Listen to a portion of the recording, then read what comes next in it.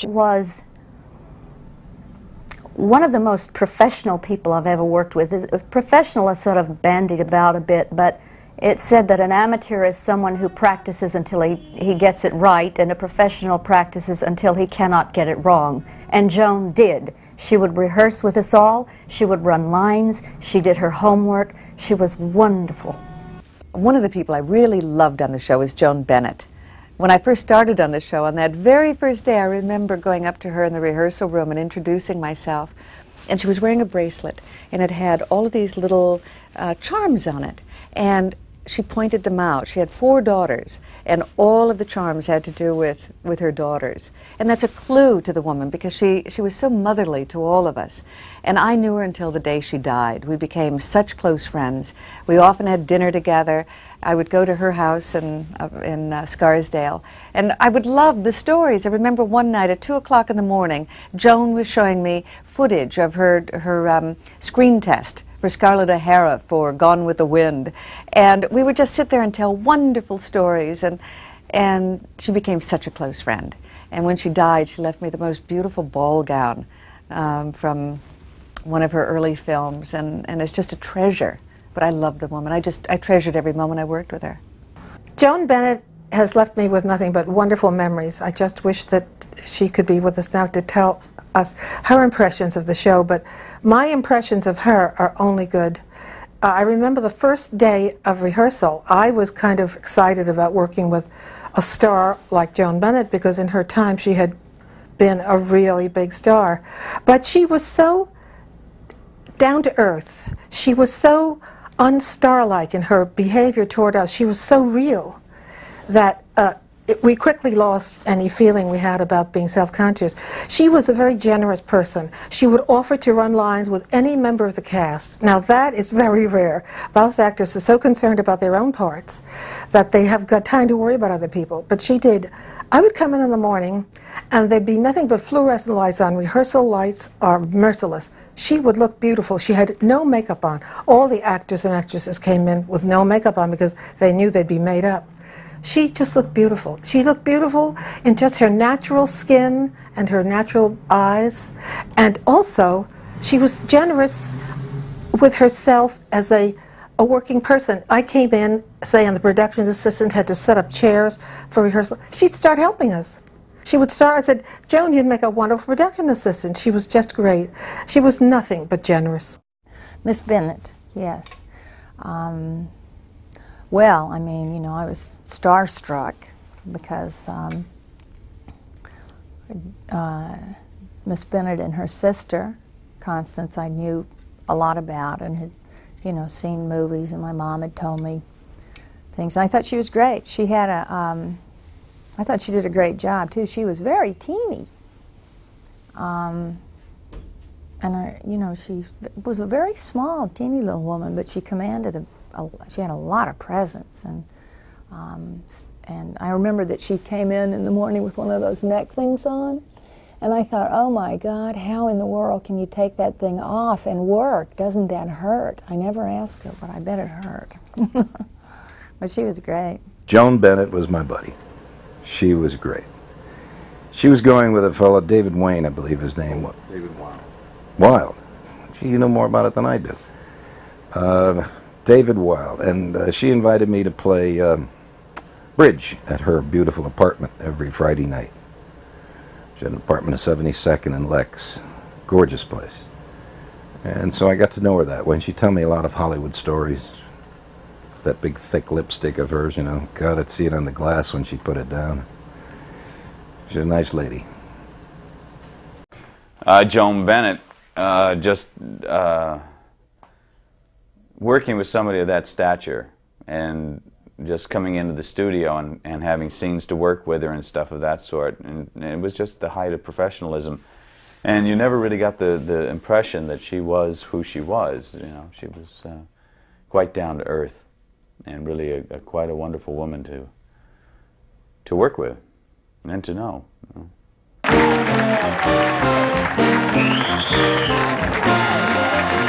Well, films of Hollywood's golden era featured many beautiful stars, but few as glamorous and talented as our next guest. Currently, she's going into her I think it's her 5th year as one of the stars of the vampire soap opera, Dark Shadows. Ladies and gentlemen, here is Miss Joan Bennett.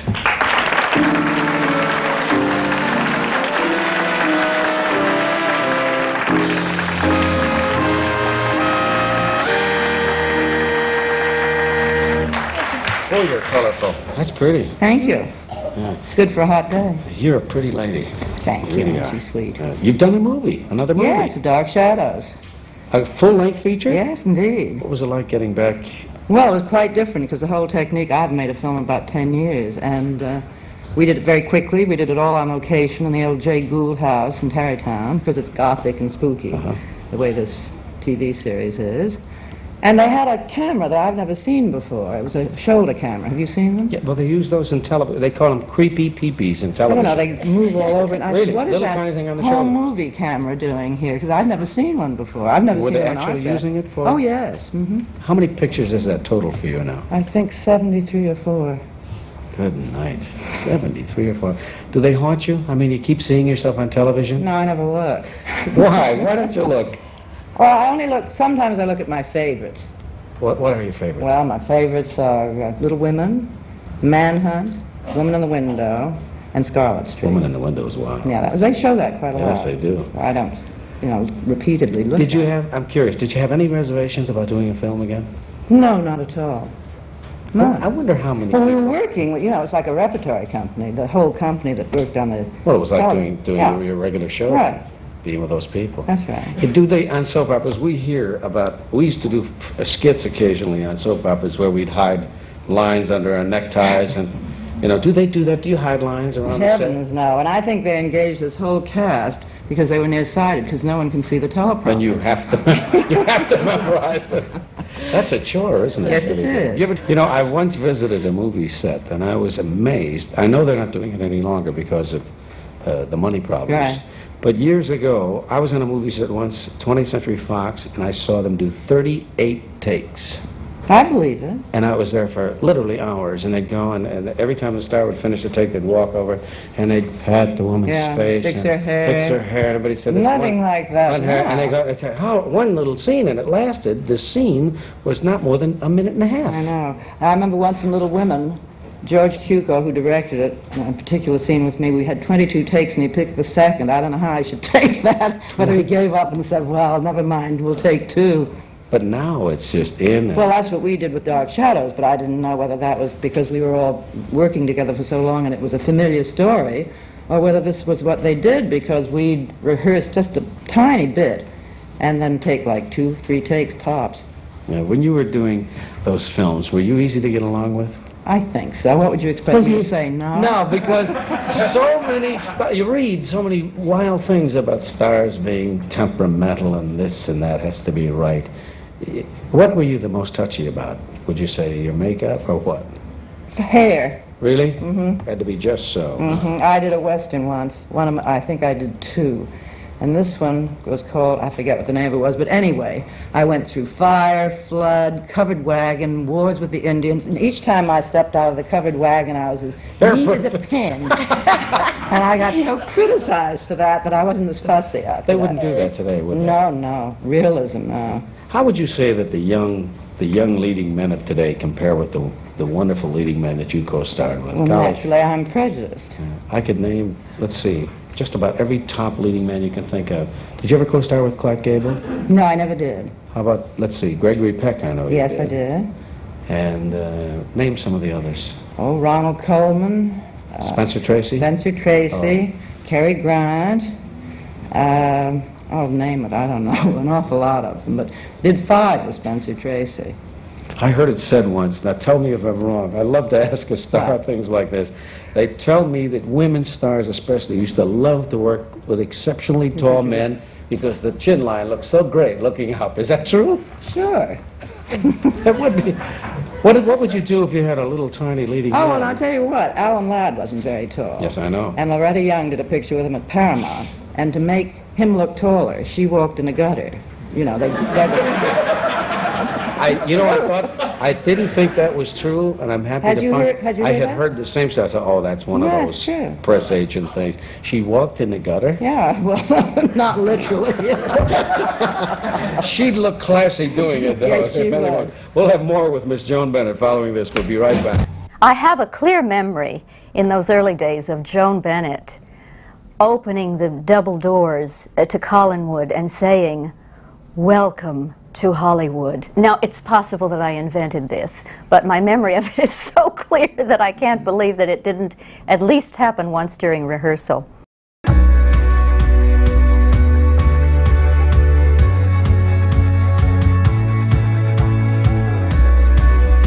Louis Edmonds was incredible. He was always on. He was, you know, he really was something out of a drawing room comedy or Noel Coward, or and the Southern charm and elegance. But it wasn't that there wasn't a real person behind that. Also, I think he was a caring person. He was kind. He was a very loyal person. But the way his training was so great that he could just flip into his character just like that. And it was disconcerting because he could make a wisecrack from one and then leave you in hysterics and the red light would go on, he'd be Roger. Darling Louis Edmonds, and I've said this many times before, so he'll forgive me. Louis Edmonds is probably one of my favorite people in the whole world. But frequently, Alexandra, with whom I became very good friends as a result of the show, Alexandra and I had scenes with Louis, and Louis just made us giggle. And we would frequently have to almost turn our backs to the camera to stop laughing. He was so wonderful, so grand, and so thoroughly charming. Louis Edmonds was another. Louis was one of those guys who was a Mr. Off-Broadway. I mean, every serious actor in New York knew Louis Edmonds, because if you wanted a distinguished Englishman, you got Louis. He was just not the sort of guy that you would expect to be called Louis. He came into this and saw what it was. And he and Joan Bennett made a great team because they both had a certain elegance about them. I remember Louis Edmonds. My main memory is trying to cry over his bedside. He was dying, and I was playing his son. And I kept thinking, and my agent was going to be watching that day, Bob Lamont, and I kept trying to push out these tears. And instead of acting, I thought, well, just look at Louis and look at his face and see what happens. So we made eye contact. And because the guy just, I don't know, it was beautiful. He moved me. It was great, and I miss him. Great actor. I loved Louis. Sorry he passed on so early. Louis brought the touch of class of Newport when we were in Newport, Rhode Island. Newport, Rhode Island to the show. I always had that kind of above the fray. He spoke better than everyone else, and you kind of listened to Louis. Some of us laughed behind the flats, but he was good. Dear Louis, another gentleman. Another gentleman. Although he would get quite proper about certain things, you know. Where he might say something right out and Jonathan may stew about it, you know. But Louis would, and Louis was always going to his house on Long Island at that time. I couldn't imagine he's got a house on Long Island. And he loved a garden. And he just seemed, again, it's the personality, and I think that was one of the things that the writers and Dan were able to capitalize on. They were able to take those distinct personalities, and we had some, besides wonderful talent, we had wonderful personalities. I mean, on that show, they were distinct personalities, and they had talent to back that up. And Louis' personality, they just put it right into that character. His gentleman quality, his properness, his correct way of whatever, the way he held his body, his whole demeanor. It's kind of a long time since Dark Shadows, and I can't remember the feeling except mostly of pleasure, but it was a whole different ball game. I hate to say that word, because of the later on in the costumes and the atmosphere. The atmosphere of the story is the thing that I think affects the feeling that we have more than anything else. And indeed, we were gothic, and the rain was, the sun never shone in Collinsport. It was always raining, and the lightning and the thunder was cracking out there. That would affect, I think, one's feelings, as it would in real life. And the feeling you have so many years later in All My Children is quite different. The company is different, which I suppose accounts for the main thing. It's a contemporary thing. Acting is a challenge period from day to day. For me, I was trained as a costume actor, shall we say. My training at Carnegie Tech, now Carnegie Mellon, was in the Chekhov, the Shakespeare, the Shaw. So I was quite at home when we got to the period part of Dark Shadows. In fact, being a smarty, I thought I knew it all and was ahead of everybody. You know, I would even go over to somebody and say, you don't hold a fan that way, you hold it this way. And I was right, but because of the training we had had. But acting is a daily challenge. You know, it's just, I always liken acting to tennis, I really do. I think that every time you serve, the minute the ball leaves your racket and bounces over, and the challenge is on. You know, it's a minute-to-minute thing, and the same thing in acting. It's a challenge to live, really, minute to minute, because you never know what's going to happen, and you try to be in control of it not happening if it's not good. I like to tease, but only when it's not dangerous for the other actor, or when it doesn't hold things up, you know. I think it's fun to tease sometime. And you do that out of, you're setting people up whom you love, really, is what it comes down to. I wouldn't give 5 minutes to someone who didn't interest me, you know, as a performer. So it's always the people that you kind of like, or on your wavelength. And it's not mischief, it's a little private joke that you keep from the audience, and if you don't keep it from the audience, you have to stop and do it again, and I try not to go that far. It was kind of a first. It was sort of a daytime Gothic series. It had the most unusual thing about it, of course, was the introduction of a vampire who, like the Hunchback of Notre Dame, was a loving character, you see. He had the sympathy of the audience. He had the romantic pull with the young girls, and the horror. Well, I mean, every high school student fell out of the buses to get home in time to see the thing, you see. It was a first, and I think that when you see it replayed, I saw it replayed once, I think, or twice when they did it the last time. And it did seem like seeing kind of an early Hitchcock to me. Maybe I fancied that, but there was something about that. There's a quality to the work, I think. Even the dear mistakes of seeing a camera boom occasionally and seeing a great heavy door shake like a leaf when somebody's even so, I think it had a little merit quite apart from any other soap, surely. And I think it's natural that, and the hard work of the organization, of the young people who have kept it alive through these annual reunions and conventions and whatnot.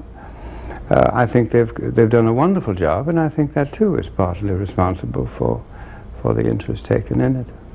Katie Scott told me about this the other day. She put out this book, you know, and very sweetly, and then the pictures of us and stories of us, and I've looked at the pictures, but I haven't read the book. As a matter of fact, I loaned the book to one of the cameramen from Dark Shadows, who is now with us in All My Children, and he hasn't given it back to me. But at any rate, I remember that in those days it was expensive to stop the camera and start it up again, and I thought I was through. And I went upstairs to the dressing room and started taking off everything, and Bob Costello, the producer, came screaming up the stairs, "You're back on, you're back on." I said, oh my God. So it was too late to redress, which is better than the story I remember. I remember pulling up my breeches and running down those little narrow stairs saying, hold the tape, hold the tape. But what they did was, I don't think they stopped the tape, thereby saving $500 or something, and they got me in to the mantelpiece, and they just shot like this, you know, and I was probably naked as the day I was born below, and I was shaking so from the nerves of it, you see, that I was holding this glass of wine, which Katie said was spilling all over the place. Now that's funny.